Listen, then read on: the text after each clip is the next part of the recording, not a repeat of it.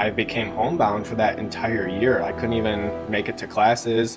Literally, I was living in my bedroom or the bathroom for about a Mm. year. And, other people are going on these big spring break trips, like it's senior year, you want to have fun. And, I'm just stuck looking at, what's happening to me. I was actually suicidal during those times, right before that first surgery. And then in between that 3.5 months from the first and the second surgery, I just couldn't see any future beyond this illness. And especially during that time with the surgeries, I had an ostomy bag attached to me, and I was actually feeling much better physically from the surgeries, but mentally it was so much worse because I had this bag and it came with all these nitty gritty complications. And I just had zero self worth when I looked in the mirror every day. And, I absolutely hated myself. I'm so happy you're here. Happiness Solved is the place where we explore everything you need to become the best possible version of you. This is Sandee Sgarlata, and today I've got some exciting news for our dedicated listeners. We've just launched our exclusive members-only portal. This is your ticket to a world of additional content designed to deepen your understanding and engagement with the Happiness Solved mission. To learn more about all of the exciting benefits, stay tuned until the end of the episode where I will explain in greater detail. For those interested now, head over to happinesssolved.supercast.com. Today is another amazing conversation, so let's get started.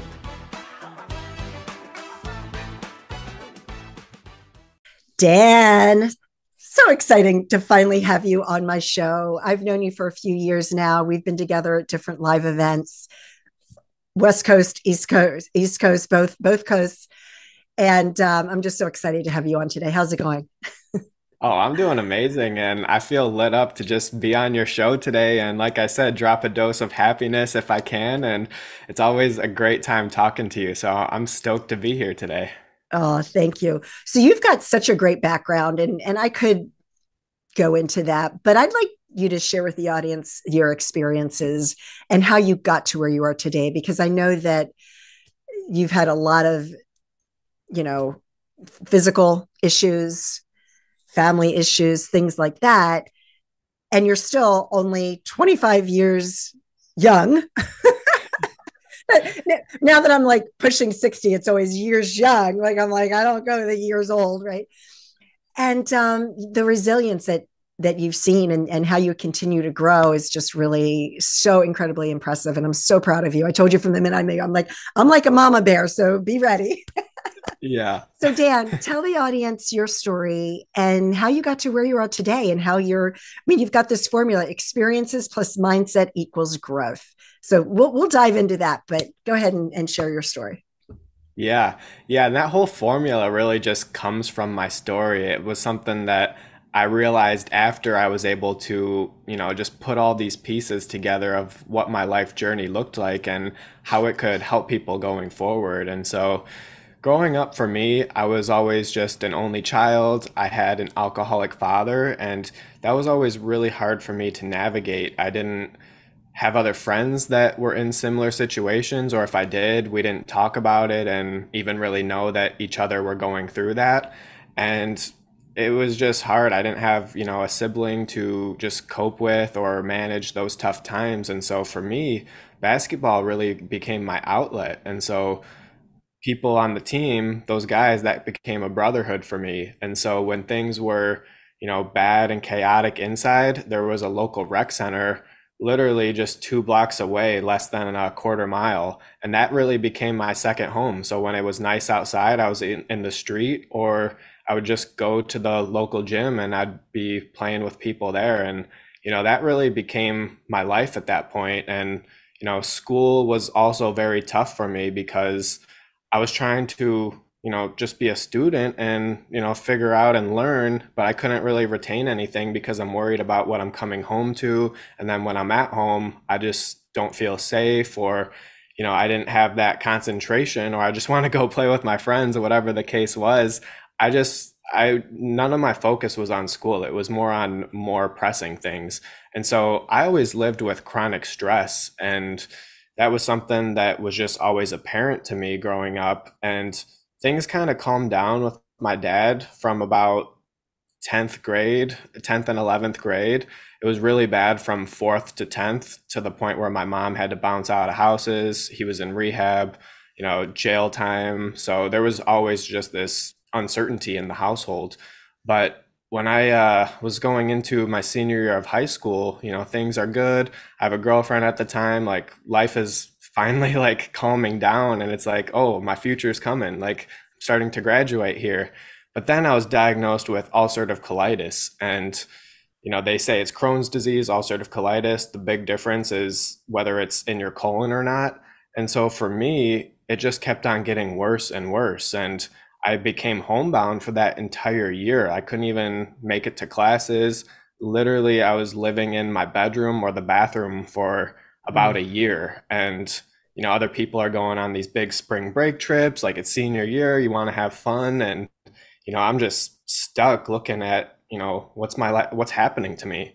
I didn't know this disease at the time. I didn't know anybody with it. And, it was just hard to just grasp that your entire life is changing. And so 4 days after graduation, I had the first of two life-changing surgeries that removed my entire colon. And Mm. again, another dark time in my life. I was actually suicidal during those times, right before that first surgery. And then in between that 3.5 months from the first and the second surgery, I just couldn't see any future beyond this illness. And especially during that time with the surgeries, I had an ostomy bag attached to me, and I was actually feeling much better physically from the surgeries, but mentally it was so much worse because I had this bag, and it came with all these nitty gritty complications. And I just had zero self worth when I looked in the mirror every day. And, I absolutely hated myself, honestly. And Mm. so that was such a hard thing even after the surgeries, because year and a half, 2 years later, I still have those negative thoughts about myself, even though my Yeah. body's starting to recover.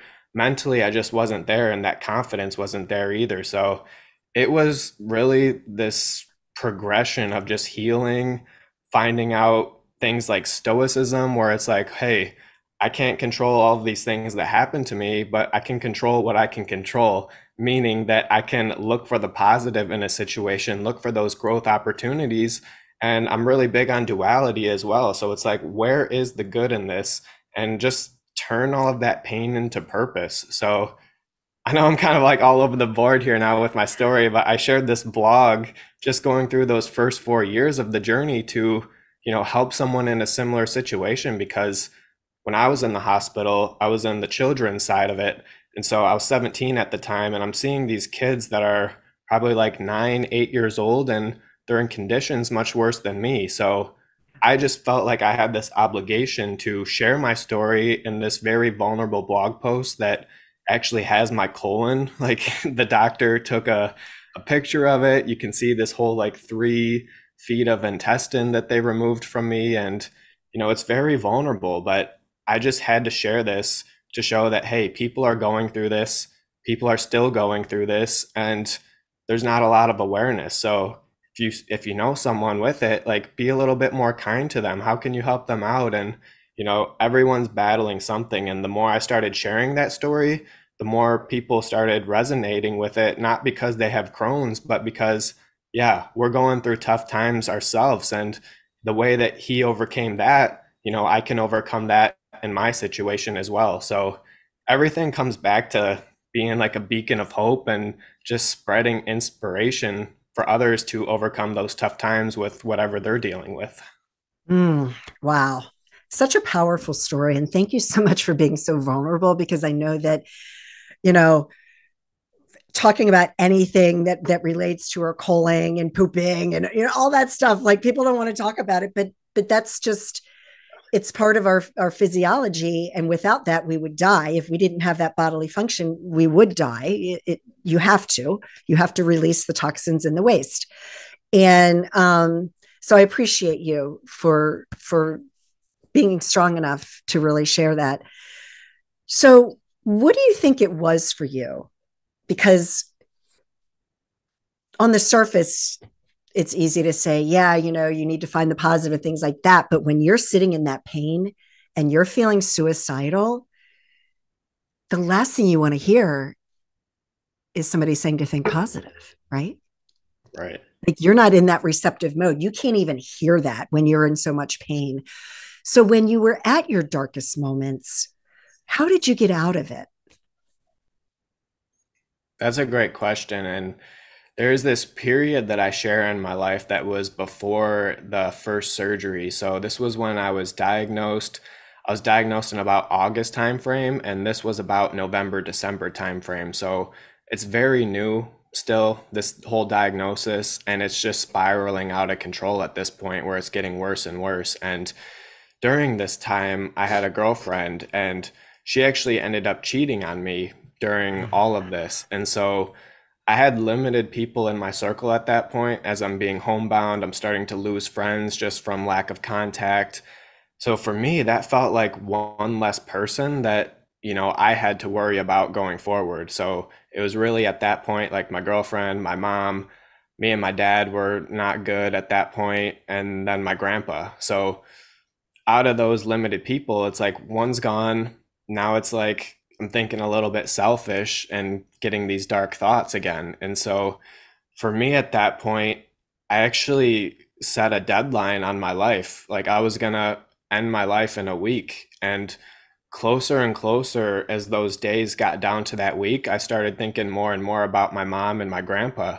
And it felt like I had this metaphor that I use is I had this dagger in me that was just taking the life away. But if I were to, end things, it would be like me pulling out the dagger and then putting it into the people that cared about me the most.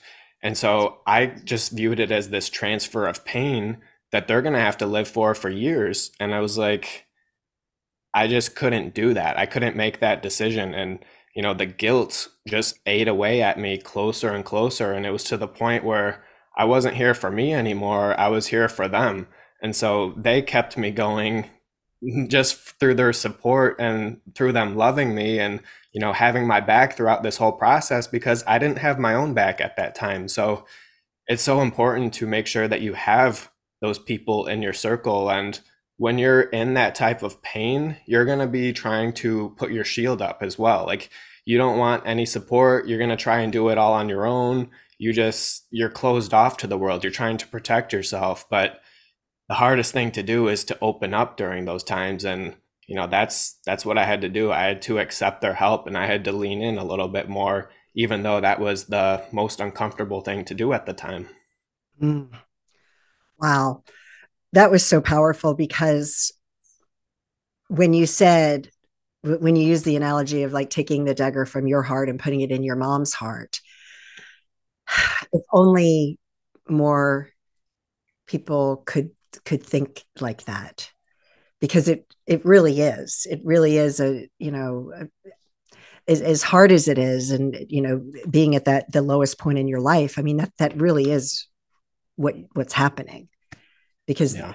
you know the people that are left behind are just devastated. So I'm so grateful that that someone, whether I feel like it was almost like things like that happen. I like to call it like a divine intervention, like somebody like, hey, shook you up, come on, snap out of it, right? And thank God they did. So what advice can you give to somebody who either is going through that, or who knows someone that's going through these dark moments? What advice can you give? Like how can you, like, if you're dealing with somebody else, how can you talk to them about it? Or what are some things that you can say to yourself to help you to to maybe make that shift, even if it's just the slightest little shift? Yeah. Yeah. For me, it really came down to wanting something different than what I'm experiencing now. So at that point where it started to go like I'm going on for them and it wasn't really for me, you can only do that for so long because you got your own life to live at that point. And to think that you're just here to be here for other people in a sense, like it just wasn't the right idea, but like that's what kept me going at the time. And so for me, I had to figure out like what is it that I actually do want in my life, because this is not it. And so I had to really get clear on that first, and even figure out like what can I do, because my options were limited of, you know, since I have this condition now, my lifestyle is going to be much different, and that's going to mean these opportunities as far as like work and getting a college degree and like what you're going to do for the rest of your life. Like that was something that I had to just figure out. So first off, going internally, it's always an inside job where we have to ask those tough questions. And for me, I was sick and tired of being sick and tired. So I could not gain any weight whatsoever.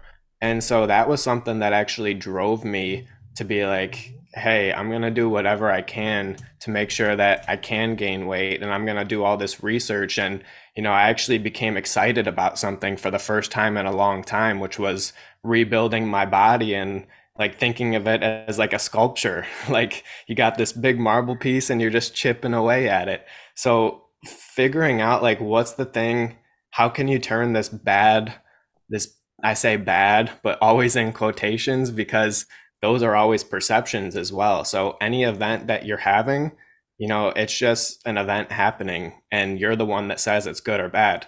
Because if you don't say it's good or bad, it's just something happening and it's going to eventually move on. It's all temporary.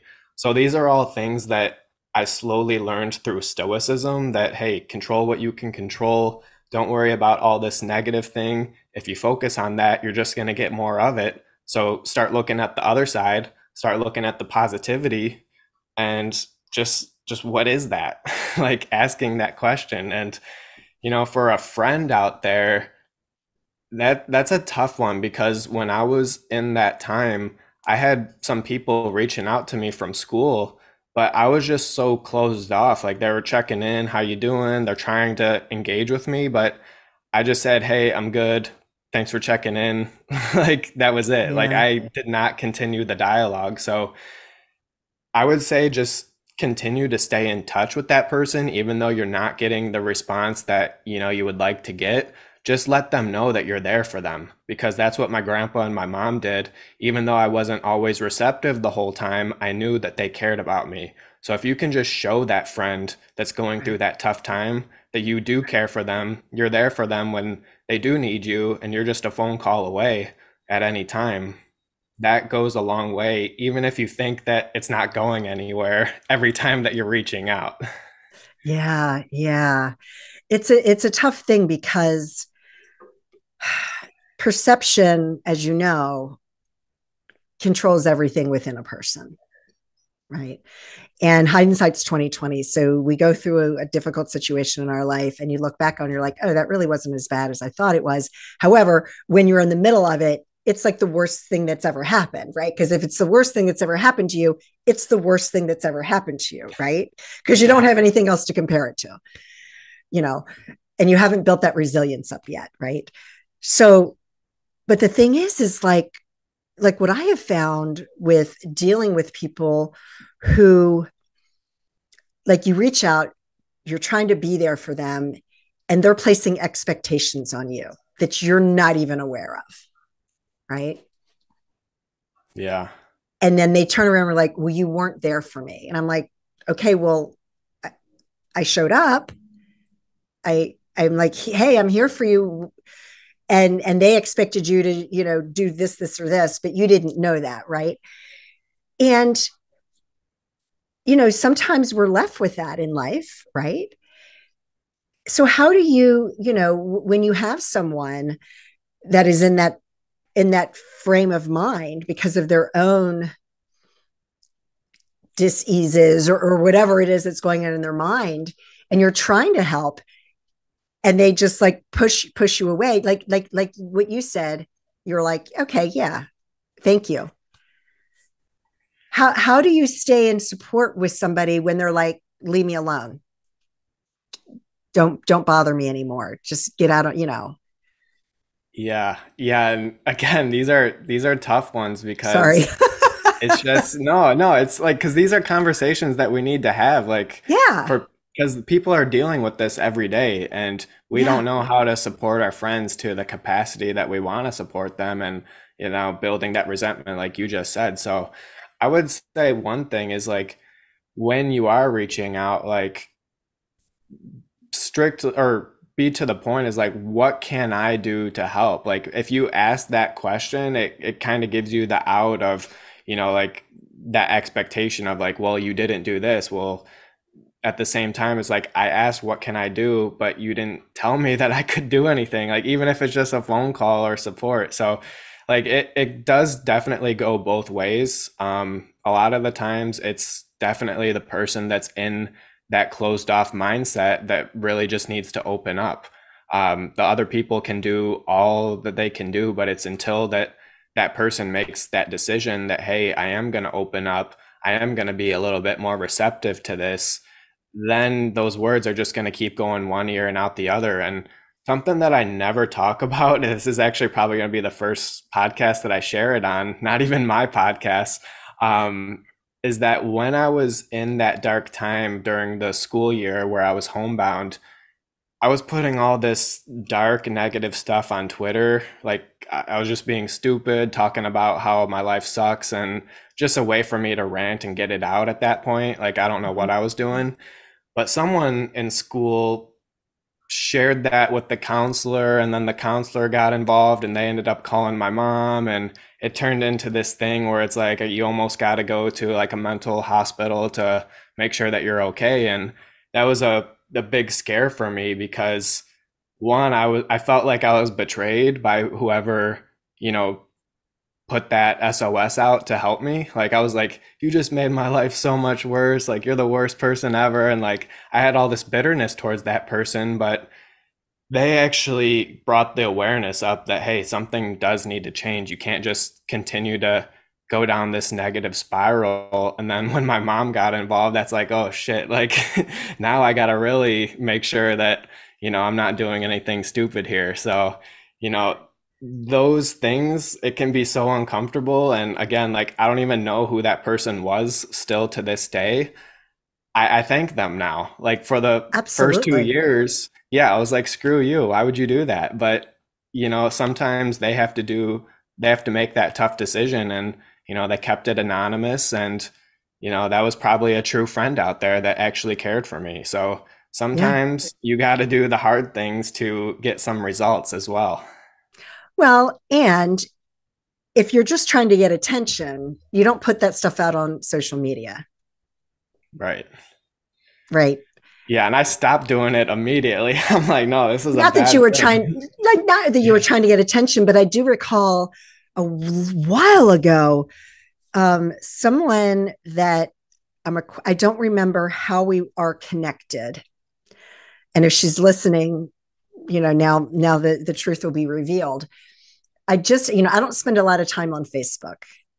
I just find it to be a massive waste of time. I go through who do I want to see updates from, quick post here and there, but half the time I don't even see people's posts.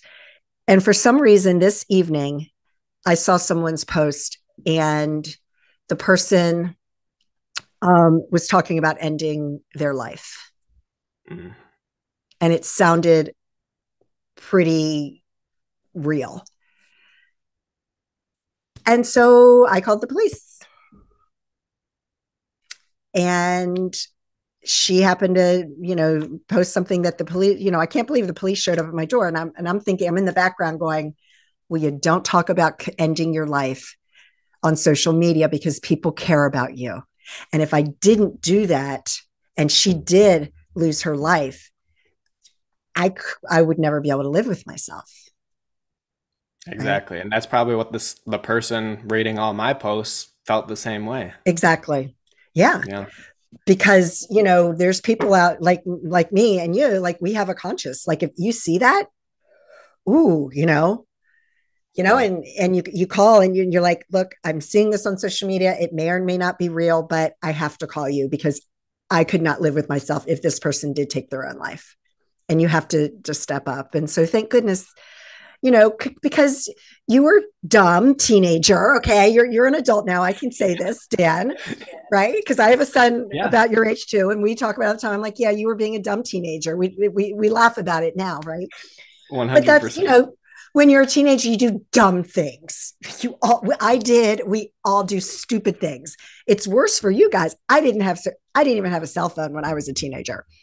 We didn't even have answering machines. You would sit there by the phone and look at it, and there was no call waiting. And if somebody was on the phone, yet it was a busy signal, right? So it was like very different growing up. So so I can't even imagine how much harder it is today when you're dealing with all this comparatism, imposter syndrome, and you're looking at all these posts and people are only showing the best versions of their life. And so many people look at that and they make themselves wrong because, they don't feel that they live up to standards and things like that. So, how much do you think social media has a play in a lot of this? It has a big play in it, and the more that we're talking about it, the more I'm just like reflecting back on this period of my life. And it wasn't that I wanted attention from social media, like, because once I got that message, like I Right. just stopped posting like cold turkey. But there was something that I was trying to get out of it, and it was more like an SOS. Like I needed help. I didn't know what type of help I needed. And then when people would reach out to me trying to just check in and see how I'm doing, it's like that wasn't the help that I was looking for. So I was closed off to it. But I didn't know what I needed. I was just hurting, and I was just putting it out there, and like again being stupid, not knowing what's happening, like all of these things. And I really do think like it was me trying to, I don't know how I was gonna get help from all of that, but like it was just for me to put it out there, like this is what I'm going through, like I do need help in that way. And Yeah. so that's why like social media, like you just blast it off and it goes out to everybody.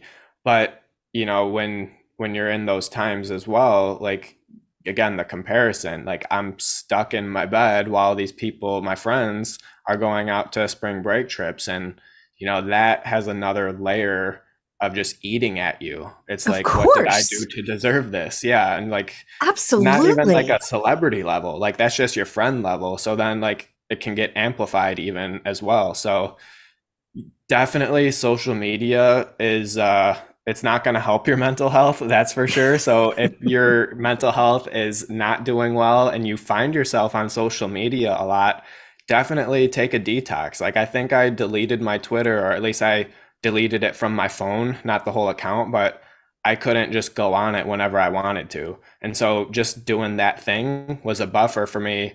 Like I didn't want it enough to re-downloaded it. Like I'm looking for the app. Oh, I downloaded or I deleted it.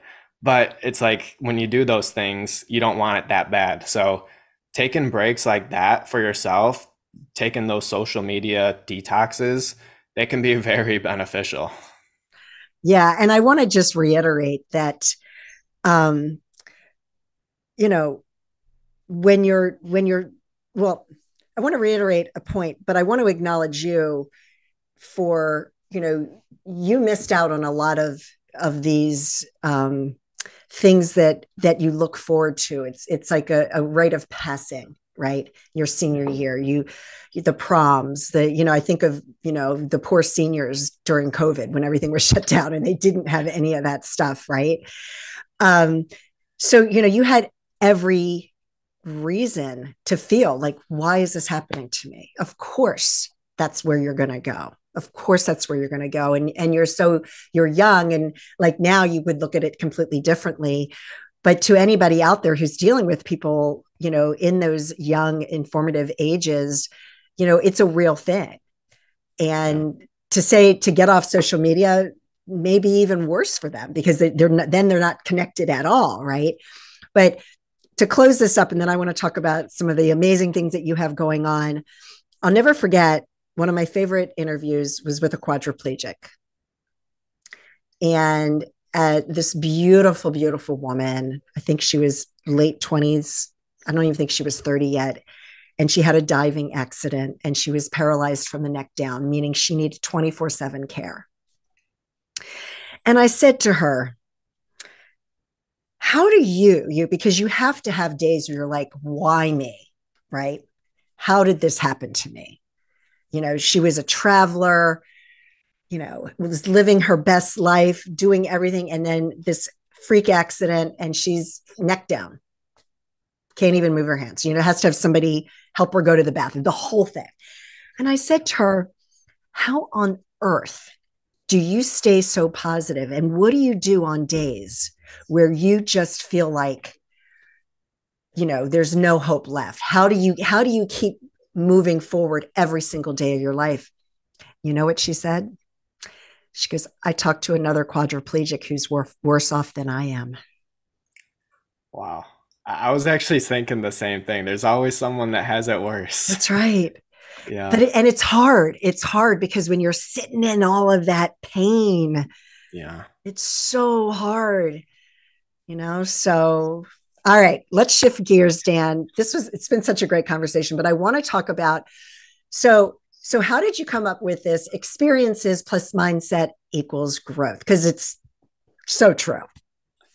Yeah, I mean, basically through this whole story that I just shared with you guys, when I did that blog in 2019 with the first 4 years of my health journey, I just had the blog and that was it. So it was like, I can't just do this one post and like create a website for this whole one post and then be done. So I'm like, I gotta, get the creative wheels spinning here. Like, what can I turn into this to make it a brand? And so it was just danstowell.co, my website, and that's where EMG experiences plus mindset equals growth came into play. And it wasn't just my story though, because when you look at all of the great people in history, even just looking at your own story, Sandee, it's all of those experiences that really made us into who we are today. And when we look at the greats, we look at all of their successes.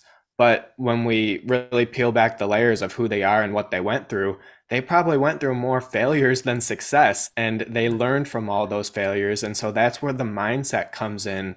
You're going to go through these experiences over and over. But if you don't switch your mindset, switch your perspective, see it from a new angle, and go in a different direction, then you're not going to get the growth. You're just going to continue to, repeat those same things over and over. And it just becomes this repeated cycle that a lot of us live out there actually. And so instead of having a groundhog day or a groundhog life where you're just repeating the same things over and over, make those adjustments, switch your perspective. Because really, I think mindset is the most important thing that we have in life, is the choice and the will to choose and decide and move in new directions.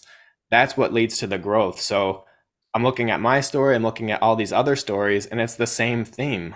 Experiences plus mindset equals growth. So that's why I incorporated it into just my own philosophy now. I break down each point, and the brand as well, with the fire, the yin yang, the Greek meander, it's all the same thing, and it just represents that philosophy. So everything that I do comes back to EMG.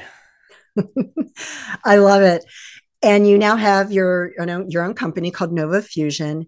And I love that your mission is to be an icon of inspiration and a beacon of hope for those battling adversity, to show that you can overcome your battles and still thrive. I mean, that's like the purpose of this whole podcast. So that was why I was just so excited to have you on. You're 25 years young. Why? What is it in you where you're like, I have to do this. I have to start a podcast. I have to talk about this. Why? What is your why? In one word, it's empathy.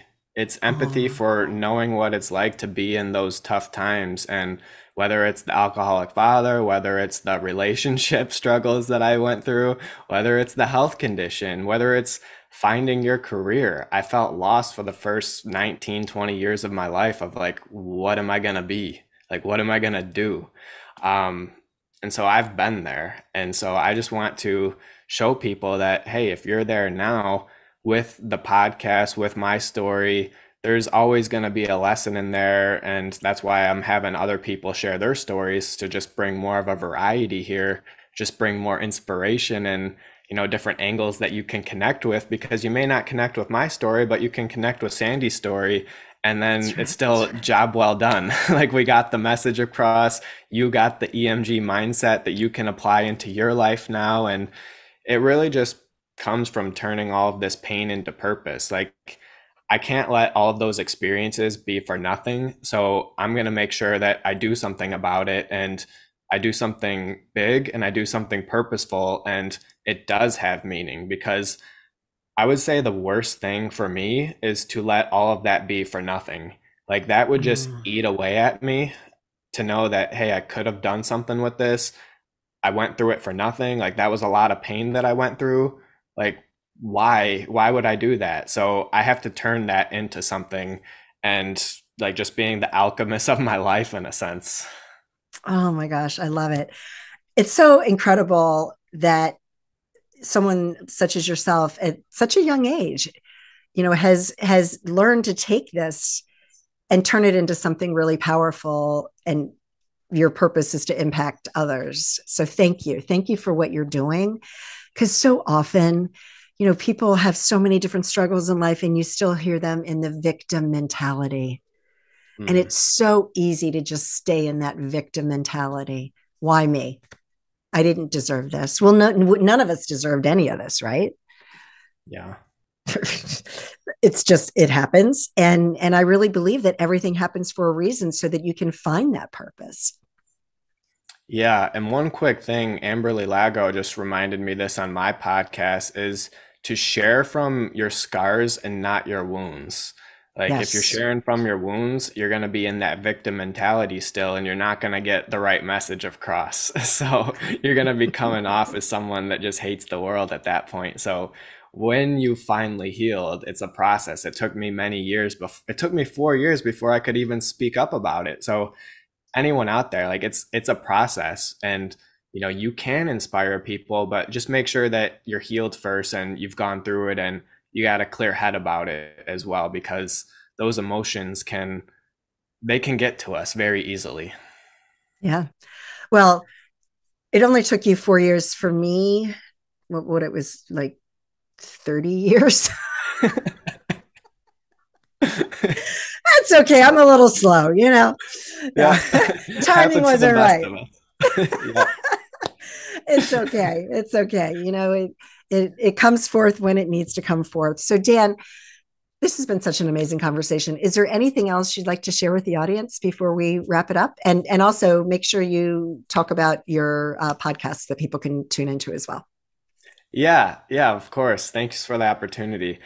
My main two things right now is the podcast EMG Transformations, where really we're just bringing on people and having natural conversations in this EMG format. So we start with their experiences, what were some of those lessons that led to their growth and what they're doing today. And we just have natural, real, raw conversations. And, we're going to have your episode coming out pretty soon now as well. So definitely check that out. And the 21-day wellness and resilience challenge. That's my main Ooh. offer that I'm working on. It's really everything that I've gone through in this close to a decade now, of just packing it in 21 days of stacking and building healthy habits that create momentum, and give you a toolkit that you can use 6 months from now, 6 years from now. These are tools that, I still use on a daily basis, and we're just pouring it out and creating a community so you guys can optimize your well-being both mentally and physically as well. Oh, wow. So where can people learn about that 21-day challenge? Yeah, so it's on my website, novafusion.co/challenge, or you can just Okay. go to novafusion.co, and you'll see the tab on there as well. Fantastic. All right. Well, I'll make sure that that is in the show notes so people can get access to that. And Dan, thank you so much. I'm one of your biggest fans. I'm always going to be here cheering you on. And thank you so much for joining me today. Oh, thank you so much for having me. It was a pleasure. All right. Thanks, everyone. I hope you enjoyed today's conversation, and as promised, I'd like to give you more details of what you can expect as a member of the Happiness Solved exclusive community. First, you'll have access to a treasure trove of extra podcast episodes. These episodes dive deeper into the topics we discuss, featuring additional expert interviews only found here. But that's not all. As a member, you'll also get access to a series of mindset training sessions. These recordings are tailored to help you understand the how and why your mindset is the most important asset you have, empowering you to achieve your personal and professional goals. And for those of you looking to find a moment of peace in your busy lives, we've got something special. Exclusive guided meditations. These sessions are crafted to help you relax, refocus, and recharge. Whether you're a meditation guru or just starting out, there's something here for everyone. Becoming a member is more than just accessing extra content. It's about joining a community of like-minded individuals, all on a journey to live life to its fullest and become the best possible version of you. So how can you join? It's simple. Go to happinesssolve.supercast.com and sign up. Don't miss out on this opportunity to deepen your journey with us. Again, that's happinesssolve.supercast.com, and it will also be in the show notes. I am so grateful you're a part of our Happiness Solve family, and I thank you from the bottom of my heart for your continued support. Again, I am so grateful for you, and I hope that you and your family are healthy and safe, and that your lives are filled with peace, joy, and happiness. Take care, everyone.